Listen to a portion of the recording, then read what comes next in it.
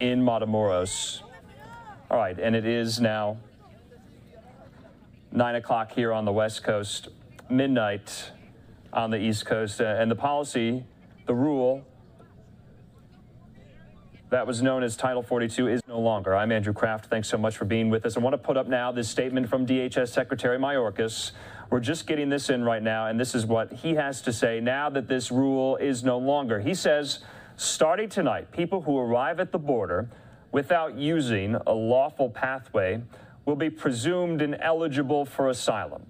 We're ready to humanely process and remove people without a legal basis to remain in the United States. We have 24,000 Border Patrol agents and officers at the southwest border and have surged thousands of troops and contractors and over 1,000 asylum officers to help enforce our laws. Do not believe the lies of smugglers. It goes on to say and ends that the border is not open.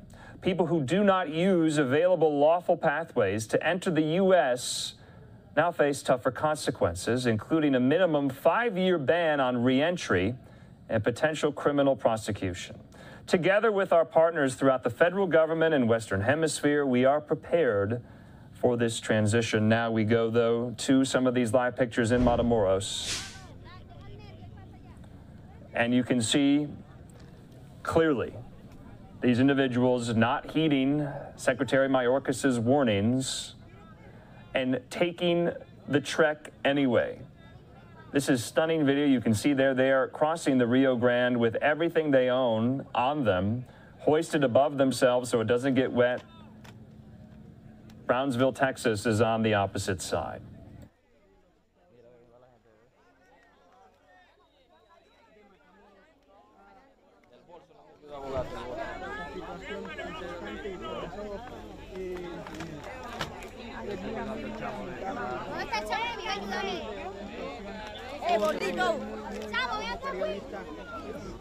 Dale, ya. Yo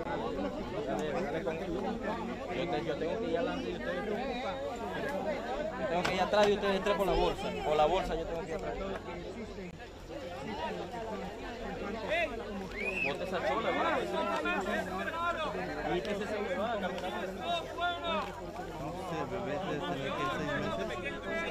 Tengo unos aquí. 3. Okay, so let's take it now there from Matamoros out to Yuma, Arizona. Our reporter there, Stephanie Bennett, tweeting out this video saying that a very large group just crossed into Yuma County. They say that they knew Title 42 was ending and they want a better life in America. Here's what they had to say, and we can see if this has audio here. I'm going to put this audio up here just to see.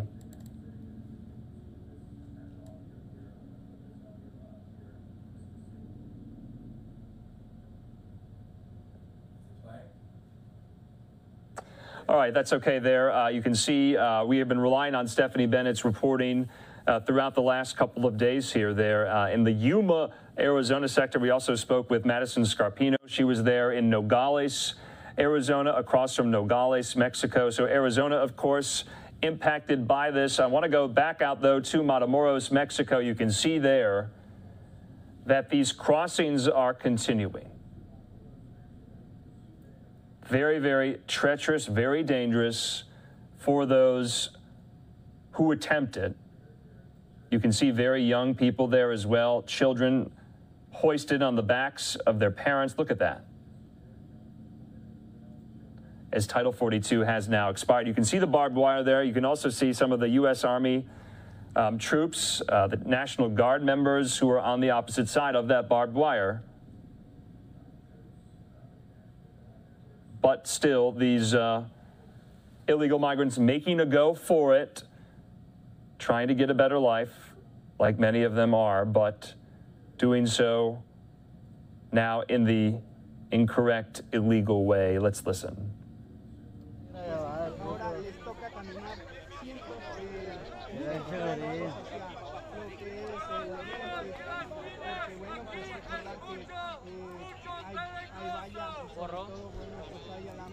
Borró lo que había mandado. A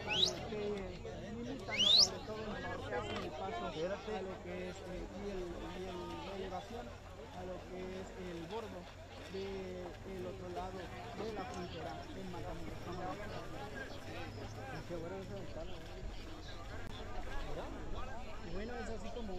pueden apreciar al fondo de la imagen, pues les ofrecemos Noticias Frontera, pues que ya han tocado tierra y sobre todo, bueno, pues poco les ha importado la situación de esta peligrosidad. Bueno, la falta de visibilidad poco les importa, ya que bueno, pues se encuentran desesperados, comentan muchos migrantes, los cuales ven que la aplicación sigue pues no les funciona, ni siquiera entran al primer paso. Y bueno, pues aquí mexicano. Regresa un migrante. ¿Qué quieres? No, es mexicano. Mexicano. Acá. Bien.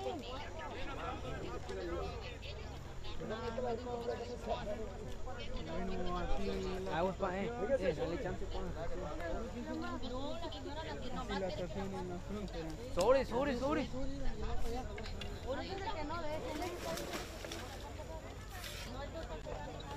¡Ey! Tengan cuidado con los niños.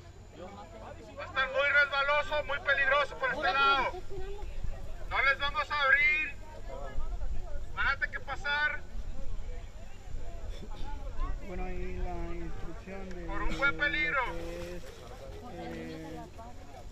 La Guardia Fronteriza, la cual, bueno, pues dice que es lugar peligroso y efectivamente, así como está en este Lo mejor sería que llegaran por puerta de entrada. Bueno, pues Aquí va a ser muy difícil. All right, this is Andrew Kraft here. We're almost about 10 minutes after the top of the hour there. As you can see, this group of illegal migrants not getting very far. They have crossed there, the body of water, but you can see with the bullhorn there, some of these Army troops telling them to go back. The barbed wire is up. I want to put up two more shots that we have. You can see there, the larger one in Matamoros, not much movement or activity in the upper right. That's the Ciudad Juarez, El Paso, Texas border sector. And then down at the lower right here in San Isidro, California, and the Tijuana, Mexico border sector as well. Still a lot of people mulling about, but we haven't seen anything like we've seen there, at least mounted crossings like we just saw live from Matamoros, Mexico into Brownsville, Texas, albeit seemingly unsuccessful there. Let's play out some of the sound so you can listen in still there in Matamoros.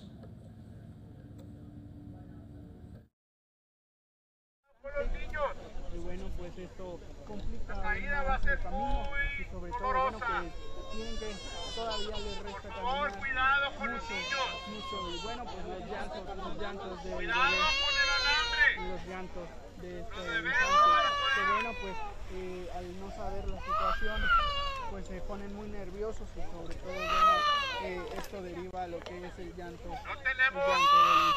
Atenciones médicas. Si les Continúan, pasa algo, va a ser muy difícil. continúan avanzando otro grupo de migrantes. Aquí Cuidadito es con los importante bebés. mencionar, bueno, pues que es una familia que se compone de tres niños, el papá y la mamá, seguramente, y bueno, pues ante la desesperación ya están cruzando en Matamoros, Tamaulipas.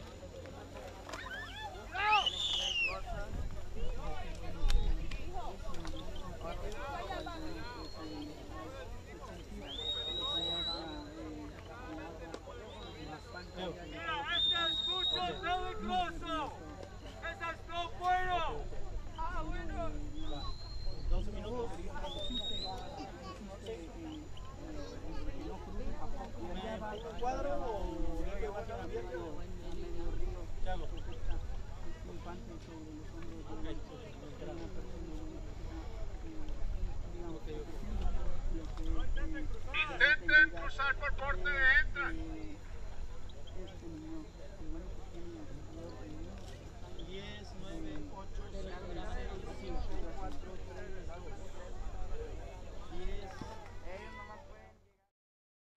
All right, 10 after the top of the hour. This is Andrew Kraft here. Thanks so much for being with us as we continue to cover this major moment in U.S. border policy and immigration news. The end of Title 42 has come and passed now, and you can see there still some of these illegal migrants not heeding the warnings of the federal government or DHS Secretary Alejandro Mayorkas. He put out a statement right as Title 42 expired. I want to put some of that up there. Let's read this out for you. He says, starting tonight, people who arrive at the border without using a lawful pathway will be presumed ineligible for asylum.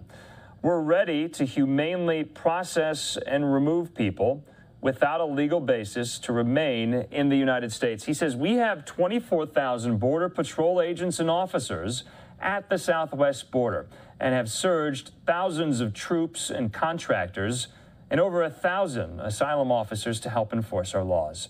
Do not believe the lies of smugglers. The border is not open. He also says people who do not use available lawful pathways to enter the U.S.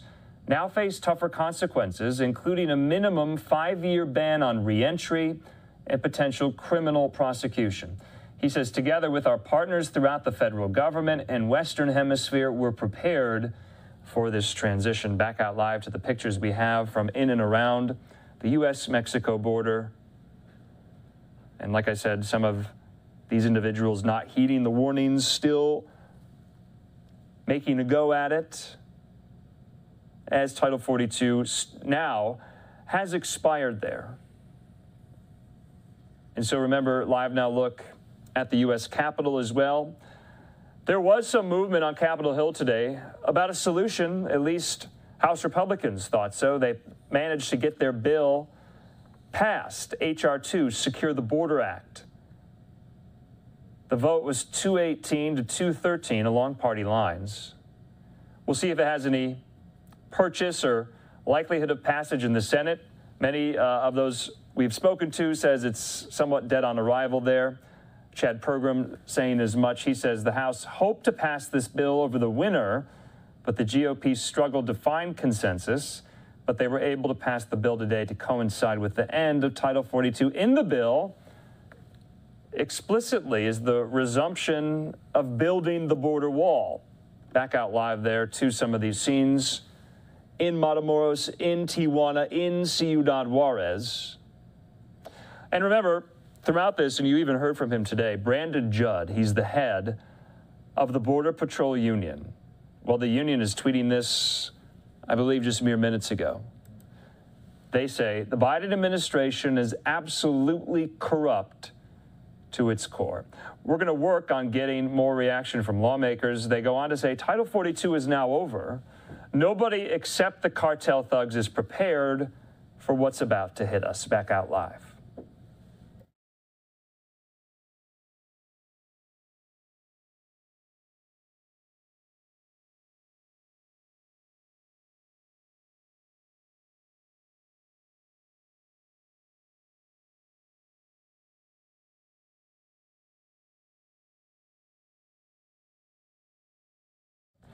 Okay, so it looks like, obviously, it's nighttime there. Our shots are getting a little harder to see. I'm going to take this full here. But you can still see some of the 1,500 U.S. Army troops, National Guard members stationed behind the barbed wire there. That was put up in order to deter some of these illegal migrants from crossing. They crossed the Rio Grande anyway. Title 42 has now expired. I want to put up this from Fox 10 Phoenix reporter Stephanie Bennett, saying Border Patrol has now shown up, but they'll need a bigger van. That was in the Yuma sector. So we have been seeing, especially in our Ciudad Juarez shot there, you can make out some of the Border Patrol vehicles. And all throughout the day, we had been seeing Border Patrol vehicles, vans included, take away some of the migrants who made their way through the border wall, the border sector there. You can see LiveNOW look, a lot of vehicles still on the ground there in El Paso. I want to put this tweet up as well. Bill Malugin, he has been following this so closely. Let's wait, actually, it looks like there's some movement with some of these Border Patrol officials in El Paso. Not sure if they're going to be making a statement.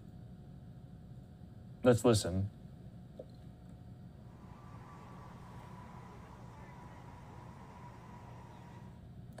Okay, it doesn't look like. Well, Bill Melugin, who really is now an expert journalist at this entire story, it's really all he does. I want to put up this tweet here from him. He says, Title 42 has officially expired, and it is no longer policy at the border for the first time in over 3 years. I'm at the edge of the river in Brownsville, at the major crossing area right now, and so far no rush of migrants, just campfires from migrant camps across the river. But that is the scene we are seeing near Brownsville. I'm going to ask when that tweet was posted. From Bill Melugin, do we have when that tweet was posted? Just right after 9 o'clock at night. All right, just mere minutes ago. Yeah. So obviously this is a very, very long stretch of the border along the Rio Grande. Bill Melugin not seeing an influx. We're seeing there, near the same vicinity, pockets, groups. You can see this. This is just stunning. And that is how they do it. They put their very, very young children on their shoulders, the water going up to their shoulders as they make the crossing. Let's listen. Está demasiado fuerte.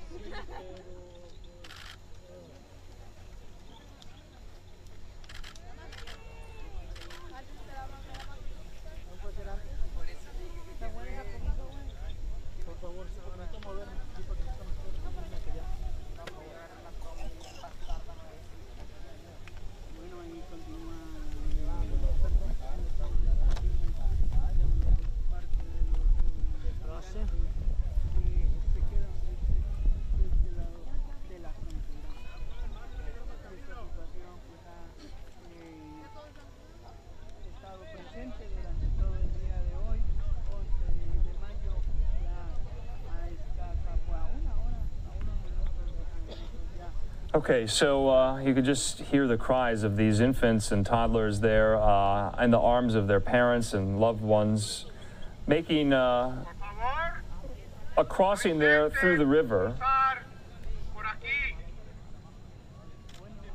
You can hear those shouts through those bullhorns there in Spanish that the river is strong. You heard fuerte. And you can see them still climbing, yet not getting much farther because of that barbed wire there. All right, in the meantime, let's take a quick commercial break. I'm Andrew Kraft. We want to thank you for being with us in some of our extended coverage today. As we have covered this story from all angles in the run-up today, it's now almost 20 minutes past the top of the hour. Title 42 is no more, and you're seeing pockets of some of this illegal migration stream across border sectors there near the U.S.-Mexico line. And take a look at that. Still, just stunning footage.